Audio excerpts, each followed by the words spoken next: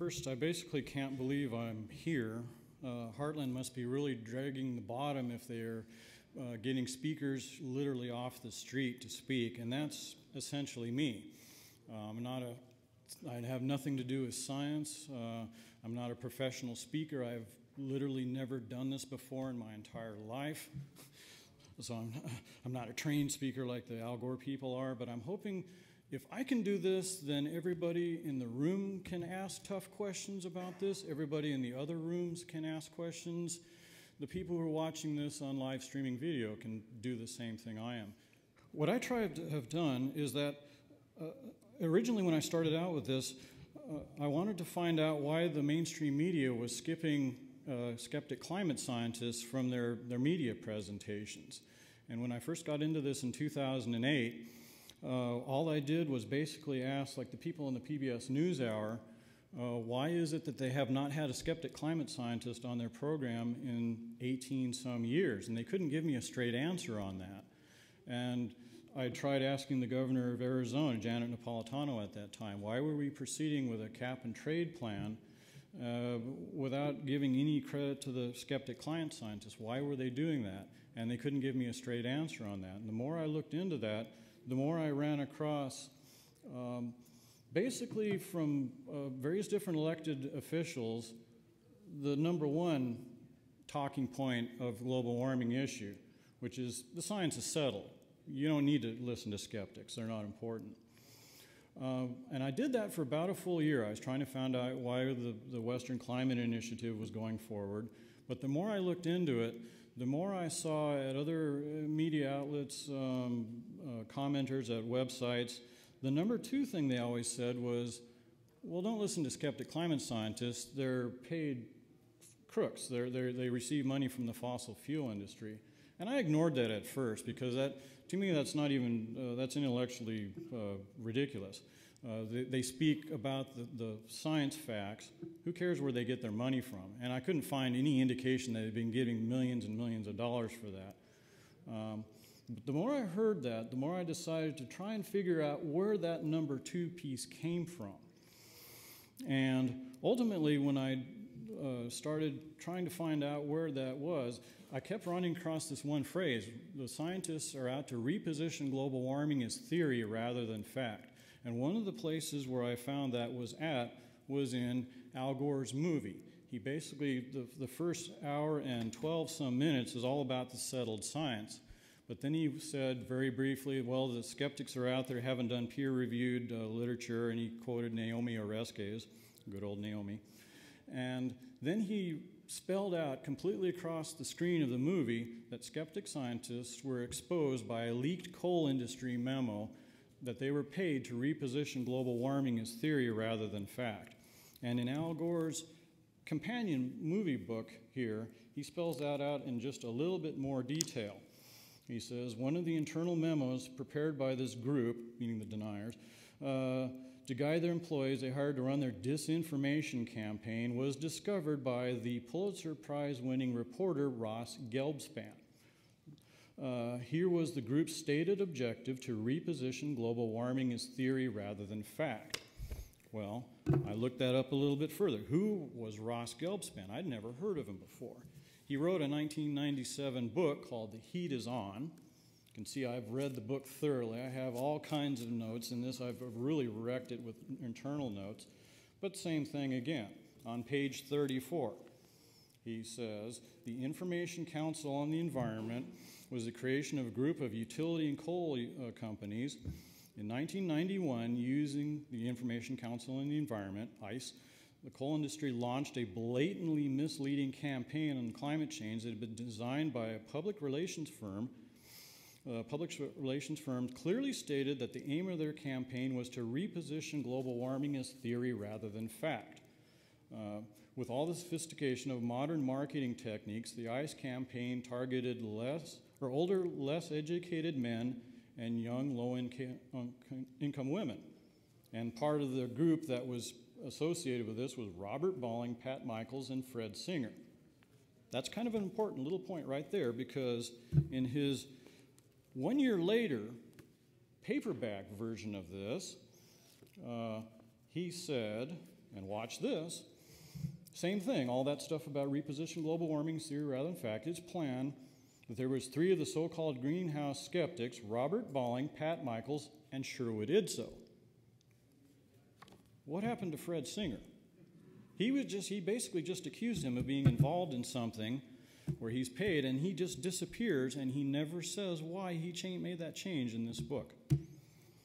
Now, Ross Gelbspan first mentioned that reposition global warming as theory rather than fact thing in a 1995 NPR radio interview. Same thing.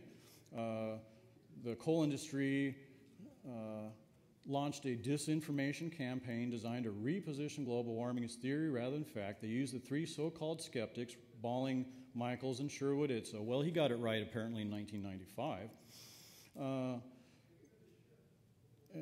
And they're, in broadcast appearances and newspaper columns designed to target older, less educated men and low-income women. Now, I had this bookmarked in this particular book for a reason. Here's Al Gore's 1992 book. Remember, back here in Al Gore's movie companion book, he said Ross Gelbspan discovered that. Watch this.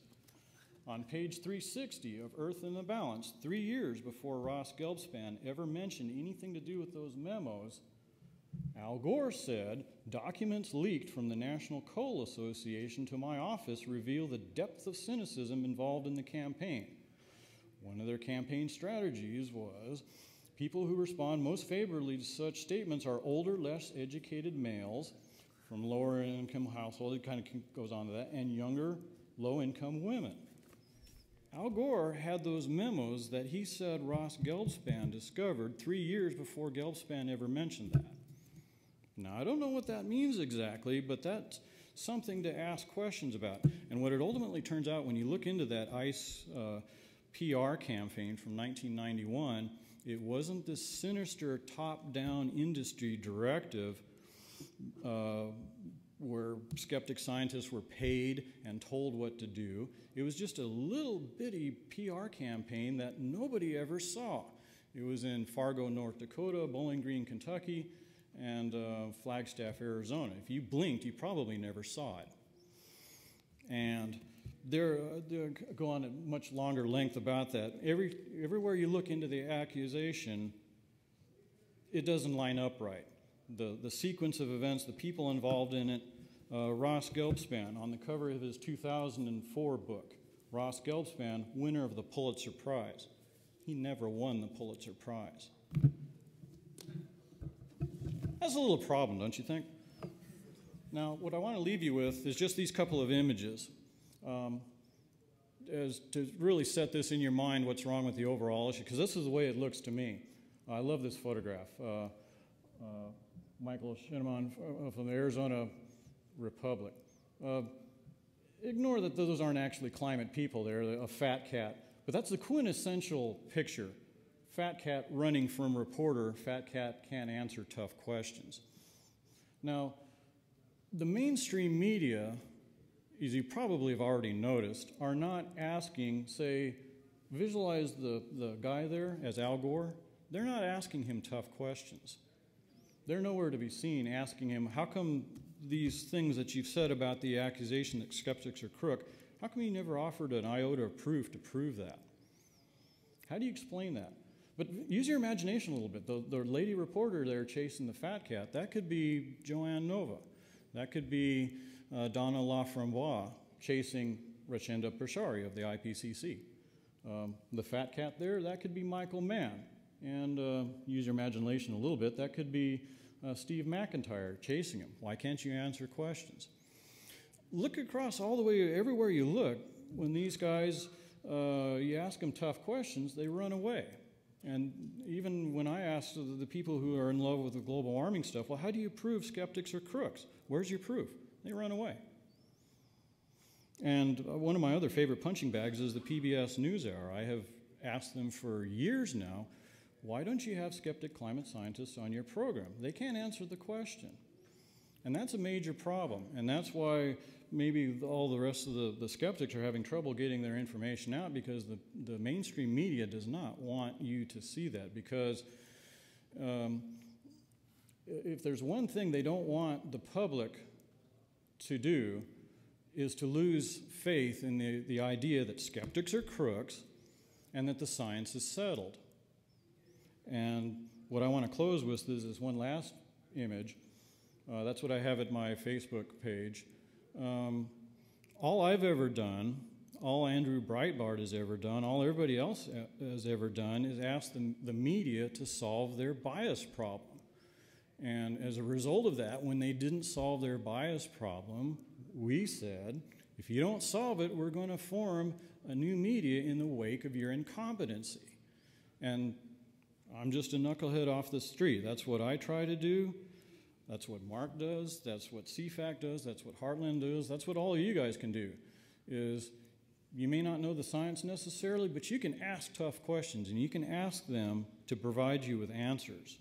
And I don't know, we might be able to win it that way, but we have to keep them on their toes because they want the public to think settled science, don't listen to skeptics. So, I'm honored to be here. Sorry about my spacing out whatever it was I was going to say, but whatever it was good.